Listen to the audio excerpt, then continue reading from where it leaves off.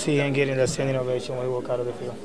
Say that standing ovation, is that something that, I mean, obviously a player like him deserves that, but having that kind of moment to go out at your final All-Star game, what must that be like for him? I mean, you got to be blessed. Not everyone get that kind of ovation, and I mean, see him getting that, playing with him for a long time, and know what kind of person he is and what kind of player.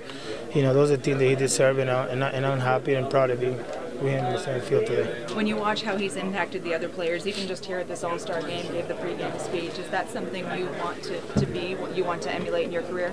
Yeah, I mean, that's something that, you know, what you learn when you're young, that's something you want to pass along to the guy, like the same way he did with me.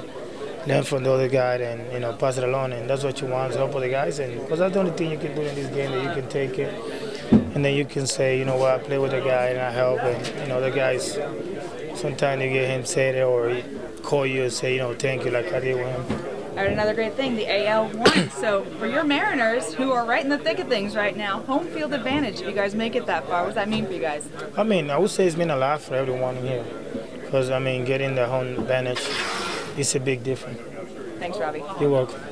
Robbie, you were throwing that before the game. Did it feel like the good old days when you were playing catch? Yeah, it reminds me of those good memories and all those days when I used to throw with him before the game.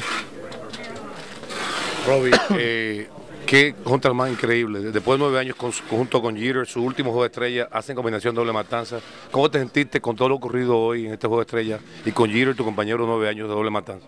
Bueno, bastante bien y satisfecho. Creo que una gran emoción, lo disfruté bastante y de verdad que trajo viejos recuerdos.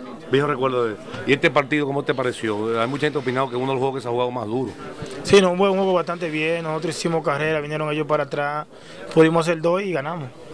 Gracias, profesor.